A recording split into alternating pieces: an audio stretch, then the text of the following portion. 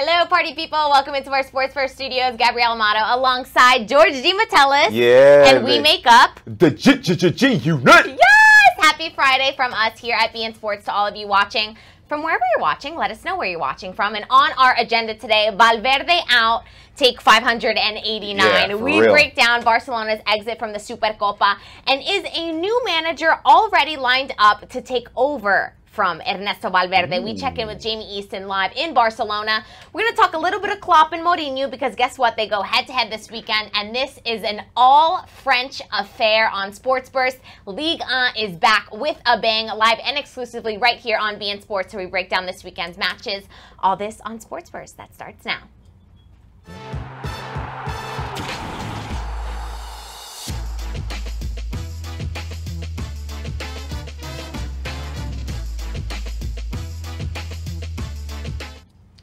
So, guys, Valverde out is once again trending on the internet. Not a surprise. We're going to show you guys some of our favorite clips from Twitter and what everyone's saying. But yeah, so now Atletico Madrid and Real Madrid are headed to the Supercopa final. Neither one of them have actually won a domestic title last season, but they're headed to the final. These are some of those images that we wanted to show you guys. Valverde out. Obviously, Barcelona fans' two favorite words at the moment. Then there's one that's coming up. That's one of my personal. So Guardiola, possession guys, pressure guys. The Zidane one says, guys, cross. And the Valverde one just says, guys, do something, please, make it work. Goodness. So who is to blame, George? Because yet again, Barcelona dropped the ball late in the game and are kicked out of a decisive match. 5 goals in that second half. It was 0-0 at halftime, and then they lose 3-2. You can blame the defense. You can blame Ernesto Valverde for not organizing the defense well enough. I mean, if Barca scores 2 goals, they should beat anyone, almost anyone. Right. You can also blame the fact that if you're going to put more on Valverde, you can blame him on the fact that this tournament, they didn't really take it that seriously. Let's be honest. It's a new format outside of Spain, so they weren't focused on that. They're focused on La Liga. They're focused on the Champions League, and then this tournament comes along. They have to play 2 extra matches. Maybe they just didn't want to be there. They didn't want to play that tournament. And I don't know, George. And the thing is, but that's where it goes back to Valverde. Right. He has to be motivating them to say, hey, let's win these games. Let's go out and play these games. Atletico Madrid, they have been playing well. They've scored like 2 goals in the last 4 games in the lead up to this matchup. But they still shouldn't be getting 3 in 45 minutes against Barcelona. Right. So I can understand why the fans are upset with Valverde. But to go that far to say Valverde out, that might be a little too, I think, too premature. Well, all the fans are saying those 2 words, Valverde out, and the latest rumor is that maybe Xavi Hernandez is lined up to take over this Barcelona job. Now, of course, there's only one man that's going to tell us the truth, and that's Jamie Easton live in Barcelona. So we're going to connect with him. Jamie, hello from Miami to Barcelona. We're putting on our headphones so we can hear you. And so let us know, fact or fiction, Barcelona directors went to Doha to meet with Xavi about the potential Barcelona job. There's a little bit of both, Gabby, facts and fiction, because there are pictures of the CEO of Barcelona and Eric Abidal, the sports director, in Doha, in Qatar. The official version of the club is that they had that journey planned in order to go to visit Ousmane Dembélé, who is recovering in Doha from his injury. But because they went to Qatar to see Dembélé, they just took advantage of that trip and they went to see Xavi Hernandez too. So the club doesn't deny that, but they say that that wasn't their first intention. So there's doubts in Barcelona right now about what is the real position of the club, because we can hear President Bartomeu and the rest of the board members saying that Valverde will stay, but on the other hand, they visit Qatar, they visit Xavi Hernandez just to know if he would like to take charge of Barcelona next summer. Not now. We have to leave things clear here on beIN Sports. Valverde will still be Barcelona's manager if anything brutal happens, for example, like Napoli just sending them home again. Do you know who plays in Napoli? Somebody called Manolas. Do you remember Manolas when playing in Rome? Valverde may have some nightmares with that. But Yeah, but returning to that journey, Abidal and Oscar Grau, the CEO of Barcelona, admit they met with Xavi Hernandez. But we have to remember one thing, Gabby. Xavi Hernandez publicly announced his support to another presidential candidate in Barcelona called Victor Font, who is the rival of the current Barcelona board. We have to remember that in Barcelona there will be presidential elections in 2021, and their favorite candidate, the one that they do like in the Barcelona offices, especially President Bartomeu, is Ronald Koeman. So we'll see what happens, but what seems for sure right now in Barcelona is that Valverde won't continue next season, whatever happens. Well, and people on Twitter are already speculating. Yeah. Let's say a new manager does step in. Who is the first player that they get rid of? Because Twitter seems to think that it must be Rakitic. Yeah, Rakitic is an option. It is a real option. It could be an option as well, Arturo Vidal. I don't know if the new manager would get rid of him or if the player would like to leave because of all the situation in Barcelona with the Chilean. But they are talking in Barcelona as well that Barcelona really needs a striker. A striker just to make some competition with Luis Suarez. We have to remember that the Uruguayan has contract until 2021, but he's been offered some interesting things from Miami, I think, from David Beckham.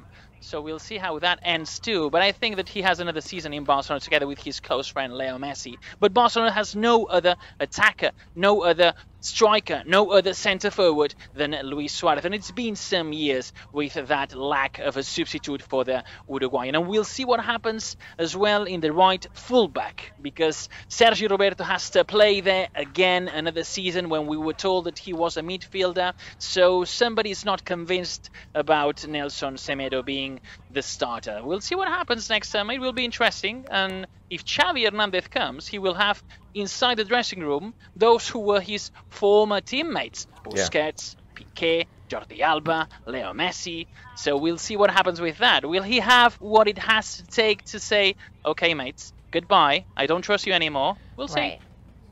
Well, Jamie, I wanted to ask you, they gave up 3 goals to Atletico Madrid in the second half of that Spanish Super Cup. And then everybody's talking about they need a striker, they need a forward.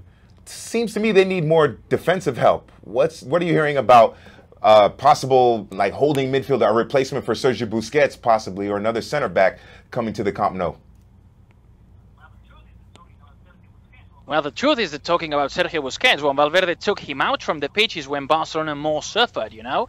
The goals arrived when there was nobody playing Sergio Busquets in that moment. There was a hole in the midfield. And what they are saying in Barcelona right now is that Umtiti is not the level, not to play for Barcelona, not to play for the team that is playing just near this neighborhood around here called San Andreu. His performance was horrible the other day, and it's clear that Lenglet has to play together with Gerard Piqué, and it's clear that Barcelona need to do something with the central defenders. They want to send Todibo on loan, and we'll see what happens in summer, but they really need a new defender, and there's one that everybody likes inside the club. He's called Araujo. He's playing for the B team, and he has, they say, a brilliant future.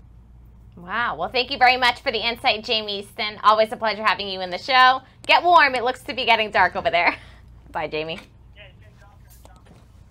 Yeah, it's getting darker and darker, so I nearly don't see anything right now. I'll go home and putting some lights on. But thanks, Gabby. It was a pleasure. Bye, Jamie. Thanks again. Thank you, Jamie. Alrighty. So we heard from Jamie Easton.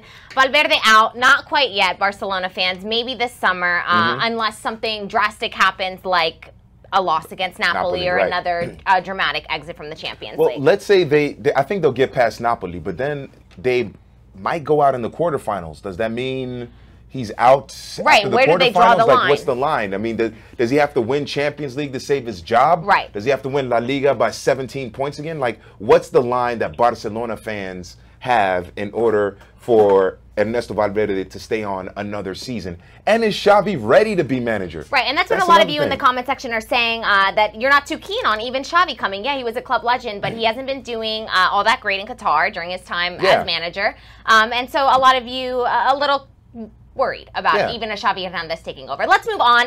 So we knew it's not just Valverde that's trending in the world as per this game, because we knew João Felix and Messi would be going head-to-head in this match, but we didn't think that João Felix and Messi would take it quite so literally, awesome. Going head-to-head. You like that transition? Yeah, that was good. So a lot of you, and I know Joshua Singleton in our comment section, we put your comment up a couple of minutes ago, said, I wonder what they said to each other. And George, this is the game that we're going to play, and you guys play along with us.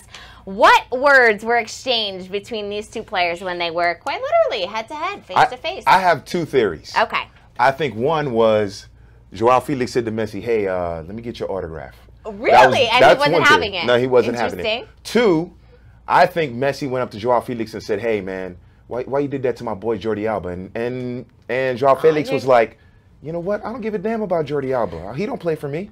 And then they just went back, and then Messi was not satisfied with the answer. It was halftime. The whistle blew, so he walked back to the locker room. Those are my two theories. I think that people are reading way too much into it, and I think that there's always been questions as to the exact color of Messi's beard. Is he a ginger? Is it blonde? Is it brunette? Is it black? And so, I mean, it's such an interesting color that I think João Felix just wanted to finally give us an answer and say, it's ginger, guys. Messi makes millions of dollars. He could color it whatever he wants. Yeah, and he does. Yeah. So a lot of you very he can afford all the hair color in the world. Giving us very funny answers here. Sandvar saying João said Cristiano says hi, bruh. A lot of people on the internet said maybe it was a joke about the international trophies that Ronaldo has 2, or that João Felix already has 1 and Messi has 0. But always fun playing this game. But anyway, I like the fact that João Felix didn't back down from him. Yeah. And also, if you're confidence.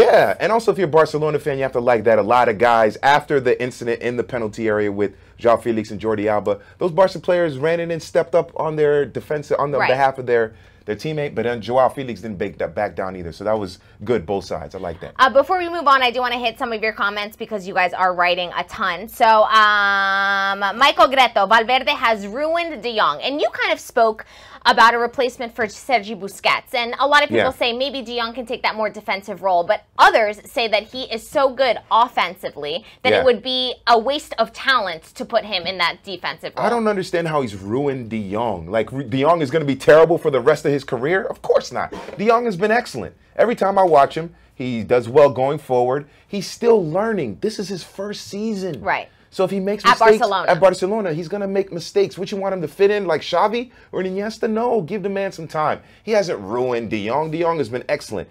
Everybody talks about they need a number 9. They need someone to challenge Suarez. But Jamie mentioned it. When Busquets went out the game, they fell apart. Right. So who's going to be the replacement for Busquets? That's the big question, Barca fans. That's what y'all need to be asking. Instead of Valverde out, you need to be asking Josep Bartomeu, who do we got to replace Busquets? That's the big question y'all need. Chris Shaw is saying, I absolutely love Xavi, but him as our manager, ? I definitely don't think he'd be up for it. I would be afraid it would be like Ole is for United. And we see this trend of ex-legends of a team coming back and being the manager ever since Zinedine Zidane had success with it. But then not everyone has success with it. And Pep, when he had success as the Thierry Barca Henry didn't have success with it. Ole Gunnar Solskjaer, short-lived success. Mikel Arteta, it's starting off well. We'll see how that one ends. And you just see it time and time again that every major club is now trying this new system. Yeah, you have to bring interest to your team outside of what they're doing on the pitch.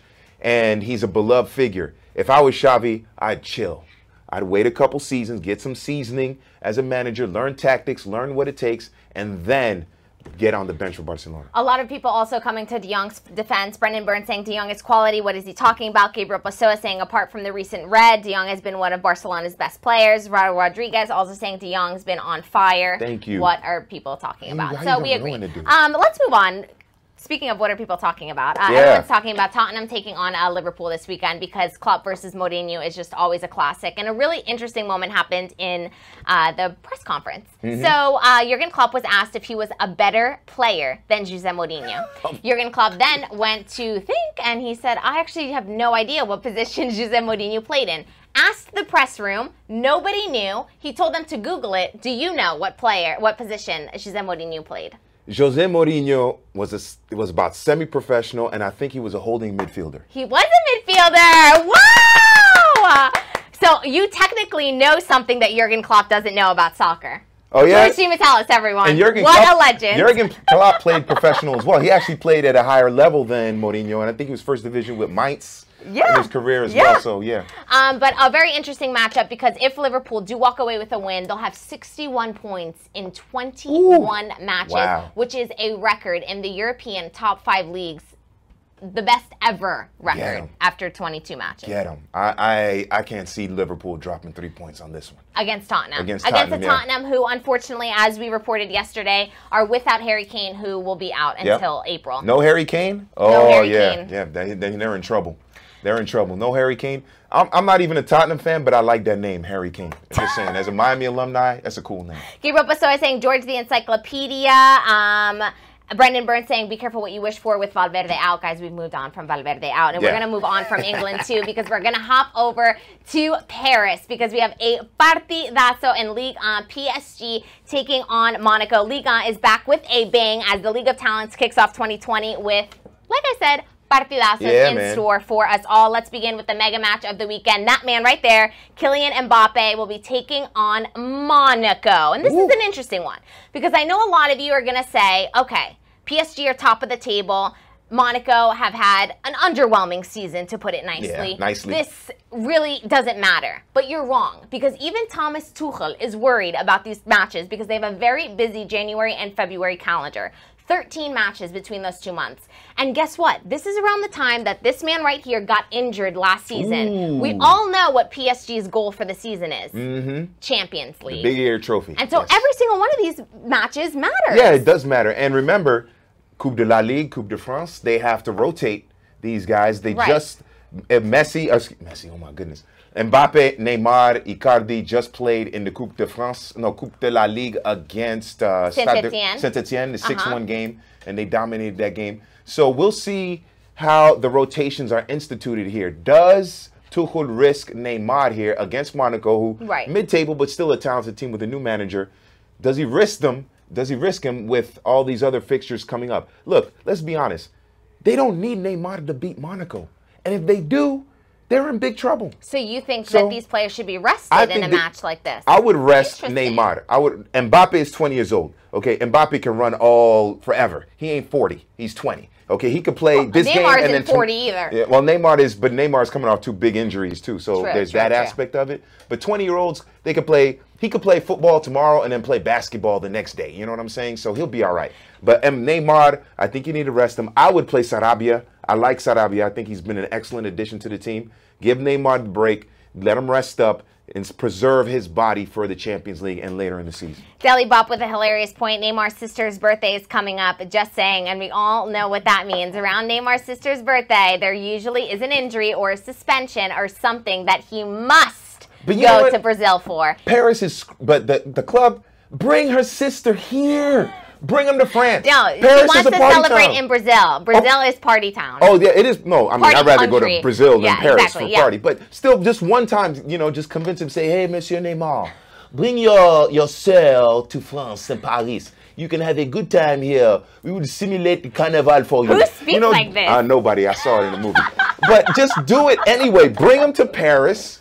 Have them have a good time in Paris. Bring the sister. Bring the family. You have a good time. If you're rich, you can have fun anywhere. Ooh, Bob Fakema saying Neymar's a croissant, fluffy and fragile, but looks good. I was going to say something else, but you guys are going to twist and turn it, so I'm not going to say it. Jean Kiel, I would rest both of them, play Cavani and Di Maria, have Mbappe ready in case they are in trouble. Very good point. Di Maria, who's been sensational also. Vavon Gray, PSG should start a C squad. And I'm going to tell you guys why PSG can't start a C squad, because this Monaco side is now under Robert Moreno, who not only he has something to prove, but Monaco have something to prove. After a slow start to the season under Leonardo Jardim, who was sacked back in December, Robert Moreno is now in charge of his first league match, this man right here. And, I mean, he said, a lot of people saying, oh, this is your first job in the hot seat. And he said, no, I've been an assistant for 9 years. The only difference is that I haven't been the one in the limelight, but that he's done all of the work. Do you think this is going to work? I think it's going to work depending on what Monaco has as its standard. What do they want? Are they just trying to avoid relegation? Are they trying to get to Europa League? Europe. I think they're trying to get to Europe. And they're not far off. No. And they have between Slimani and Wissam Ben Yedder, those two are very good. Wissam Ben Yedder is right up there in terms of meilleur buteur for Ligue 1. So they have a good squad. So if Europa League is the intention, then he could be under some fire because he's unproven. This is his first job as a manager. So we'll see what happens. But Monaco, they need to get the 3 points here. And it is achievable for Monaco to end up in Europa. They're just three points off from the Europe spot. So it is with some a possibility, guys. We also want to let you guys know that if you haven't been sold on our analysis of PSG versus Monaco, all the celebs go and see PSG, so you should too. Have you seen the celebrities that go to the Parc des Princes? First of all, this is Justin Timberlake repping PSG gear. Ugh. Oh, God. The king himself. They made up for it. Justin Timberlake is whack, but Jimmy Butler blowing kisses with Neymar and Mbappe. Steph Curry with the shot. Woo! Woo! But you know who's the number one? Kendall Jenner at the Parc des Princes. See, they lose points for that. Gigi with her BFF Gigi. What do you mean? Kendall Jenner is just famous because she gets half naked on Instagram. That's the only reason why she's famous. This is an international club, and they're missing the most stylish person. Beyonce. I know, with Jay-Z. We did not get that picture, but you guys got a picture. They have been, and you know who else? Rihanna at the Parc des Princes. You got George is upset at our selection. Justin Timberlake and Kendall Jenner, and you forget to put Beyonce and Rihanna. Rihanna. So anyway, you guys must tune in. PSG versus Monaco this weekend. I'm exasperated, man. All right, we're gonna move on. Well, don't get exasperated because you're hosting a match this afternoon. Yeah. That's another great one. Rennes taking on Marseille. This is second versus third. And it's going to be an exciting one because both teams have a very similar trajectory. Both were kind of off to a slow start, and in November, they turned it on. Both unbeaten since November. So it'll be very interesting to see how this one plays out. Don't underestimate Stade Rennais. You have to say it like that because it's French. Rennais, yes. Because I thought it was Rennes. Rennes. Well, Rennes also. Yeah. The official name is Stade Rennais Football Club, but you have to say, Rennes for short. This is a French edition of Sports Burst, here we are. Et je suis haïtien, so il faut parler français. Okay, but Rennes is a very good, first of all, Coupe de France winners. They're the reigning Coupe de France champions. They got to the round of 16 of last season's Europa League. They really are the surprise of the season, too. And they grind out results. They've won 5 in a row. Most of them are 1-0s, 2-1s, so they find a way to win games.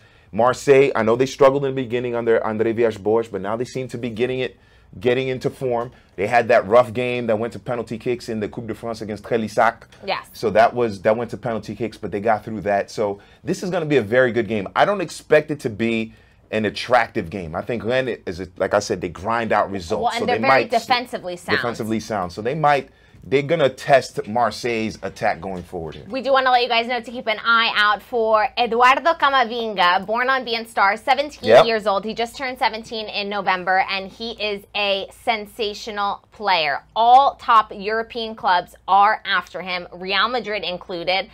Funny enough, they even suggested that they wanted 100 mil for him. Don't think they're going to get that. Why not? I think they'll get around 40. Well, right now. 40. Right now. But let's say they continue to progress. Let's say they get into Champions League before winning champions. Jack up that price and make that money, man. But remember this name, Camavinga. Before we move on from Ligue 1, we're going to play a little game. Woohoo! I like when we play games. Oh, yeah. Get ready, guys. And we want you guys to join in. So comment in our comment section below to join in. It's called Griezmann or Cheeseman. We're going to say names, and it is either a player like Antoine Griezmann or a cheeseman, a type of cheese. Or, now, these are, as they say in French, fromage. Fromage. Okay, let's go. First name, Boutel. I know this is Ludovic Boutel. Boutel. Ludovic Boutel is a player for... I want to say he's a goalkeeper. So you're saying player? But he's a player, yeah. Okay, I'll go cheese. Oh, it's player. Okay, you're right. He's a goalkeeper for Angers. All right, so I knew he was a player. Good. Beaufort. Oh, Beaufort? Beaufort. Yeah, that's cheese. That's a Beaufort. cheese. That's a cheese. I've had it in a empanada. Okay, reveal. It is a cheese! George, you're too good at this game. Bellegarde. Oh, I just did a game. Bellegarde. Jean-Rickner Bellegarde plays for Stade de Reims. I did that game, that's why. I knew that one too, but I don't want to say. Strasbourg. Strasbourg plays Stade de Reims in the Coupe de la Ligue quarterfinals. Briançon. Briançon? Briançon is a player. He's a player. I tried to say the pronunciation wrong. Yeah, you see when it has that little thing on the bottom, you say it like soft, so it's Briançon. Yes. Faisal. You know this reminds me of? This was my Arabic name when I took classes in the Air Force. Faisal is a cheese. I think it's a cheese. number 5. This is no fun. We have to play with someone else. Dude, I may look stupid, but I'm smart. So great job, George D. Metellus. And I didn't research it either. Cheese and player insight. Yeah, he really did not know this before. We want to hop quickly on the transfer train and give you guys the latest transfer talk. So your Inter Milan is very active this window. So this is the latest. They want Giroud. Oh, God. George isn't excited. Why do you want Chelsea's leftovers? Well, that's precisely what it is. Okay. They want to pick him up from Chelsea from 8 to 10 mil, 2.5-year deal. Yeah. 8 to 10 million for someone who barely plays? For Giroud. That's how much a World Cup trophy gets you? Man. So you don't want Giroud? No, I don't want him. All right, next up, if you get him for free.